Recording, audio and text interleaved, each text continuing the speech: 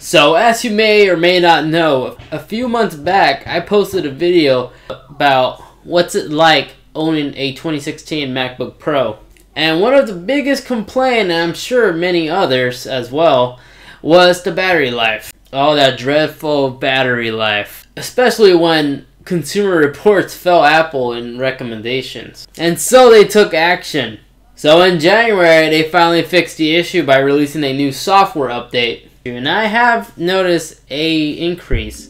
So I think it's about time to do a follow-up. So I will present to you a time-lapse of my 2016 MacBook Pro from 100 to 0% battery life test. So currently on my MacBook Pro, I have macOS Sierra 10.12.5 beta.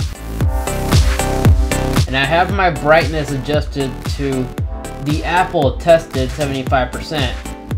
Now I'm gonna go to my iTunes library, play the longest movie I have, and make sure my Bluetooth and my Wi-Fi is disabled. All the background applications are disabled, and let's play the longest movie I have in my iTunes library, which happens to be Transformers. And I'll be running this external timer off my phone, hooked up to an external battery, so this way it doesn't drain the laptop.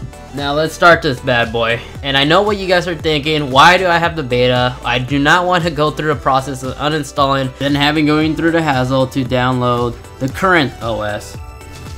And I don't want to go through the risk of losing personal data. Honestly, if you guys would like me to do a comparison test between the stock macOS Sierra and the latest, if this video gets 1,000 likes, I'll go to the Apple Store and buy another MacBook Pro to actually have a better comparison test to the non-beta, which the beta of macOS, and I could probably experiment with the very first macOS that came out for the 2016 MacBook Pros. But that's if it gets 1,000 likes. So roughly at the 9-hour mark, you'll see it's already at the 3% battery life. Honestly, I was quite amazed that it made it past the 8 hours, because I remember before I was lucky enough to even get 6.5 hours out of a single charge. Now, as seeing this, I was kind of wild. I honestly didn't have high hopes for this thing to go past the 8 hours. I mean, I did notice an increase in battery life, but I didn't realize it was going to be able to make it to 9 hours. Plus 9 hours, there you go, correction. But roughly, as everything must come to an end, the MacBook Pro unfortunately made it at the 9 and 13 minutes. 9 hours and 13 minutes battery life. Not Apple claimed 10-hour battery life. This is a real world test. It's not a perfect scenario where everything is right, temperature is correct. But we came pretty damn close to the 10 hours. Not 10 hours, but close. And one quick note I want to say, my idiot self did have Bluetooth on. I also had the auto screen adjustment, so I didn't realize I did this. I couldn't swear I turned it off as I was going back and editing. So, you know what? Consider this as a real world test, because that's what this is.